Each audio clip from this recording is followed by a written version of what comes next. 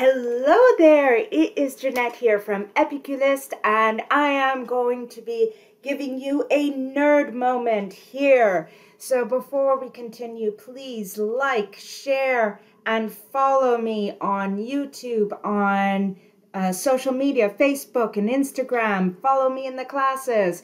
We are going to have so much fun. So today we are going to be talking to you about the Maillard reaction. And I'm going to be giving you 5 facts about the Maillard reaction. The Maillard reaction is a chemical reaction between amino acids and reducing sugars that gives that flavor to browned foods, that je ne sais quoi, that I don't know what that is, that umami, that that is very good. So fact 2, the reaction was first published in a journal in 1912 by none other than Louis-Camille Maillard from France, and he described that transformation of the flavors and made the realization of the amino acids and the reducing sugars.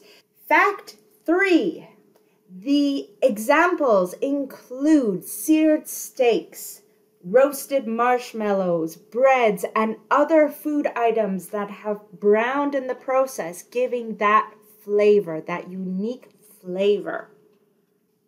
Fact 4, the Maillard reaction occurs only when there is heat.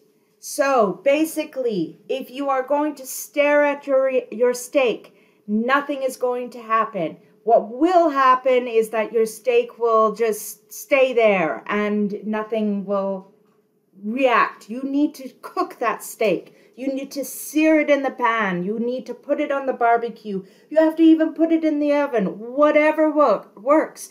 But basically, you need to apply heat in order to create that Maillard reaction. Fact 5. Caramelization is not the same as the Maillard reaction.